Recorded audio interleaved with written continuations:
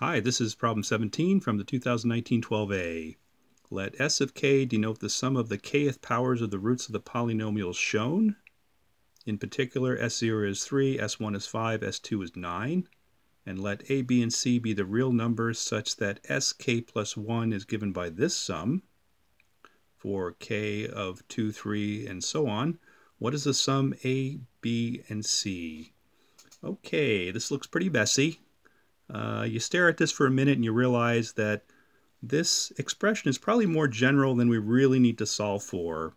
It looks like if we can just solve this for one case, the case where sk plus 1 is the cubic term, that is s3 is a times s2 plus b times s1 plus c times the number 3. If we solve this, that'll tell us the coefficients a, b, and c, and that should get us to the answer. So let's try that approach. So we're trying to find a relationship between the sum of cubes related to sum of squares and sum of linear terms. And it looks like you could probably do this with some kind of cubic equation, but there might be an easier way, because since we're working with the roots, we know that this polynomial is equal to 0 whenever we plug in one of the three roots.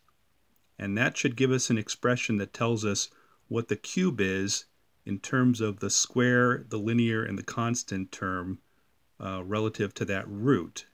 So let's see what that looks like. Let's assume that this polynomial has roots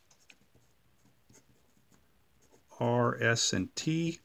We'll plug r into this equation, set it equal to 0, and that tells us that r cubed is 5r squared plus 13. Likewise for s.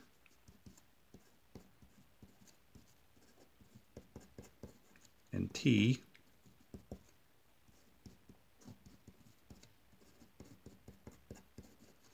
And we're trying to relate the sum of cubes to sum of squares and sum of linear terms, so that looks pretty straightforward. Let's add these equations up.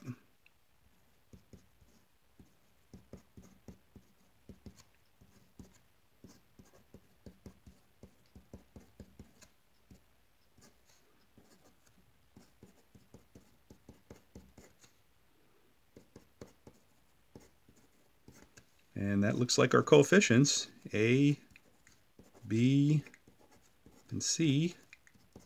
Add them up. 10. Choice D.